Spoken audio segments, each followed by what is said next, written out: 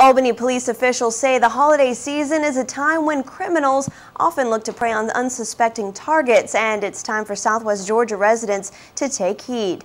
This comes on the heels of a home invasion that occurred this past Saturday.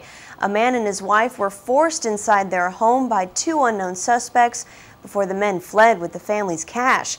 Police want all residents to be aware of their surroundings at all times and try not to make themselves a target. Limit the amount of valuables you have on your possession. Don't bring any attention to yourself as far as, loud jewelry or, bright jewelry and stuff like that. Don't let strangers into your home. Call police as far as, neighbors, people in the area. Call police if you see anything suspicious. For more safety tips, log on to our website, mysouthwestga.com.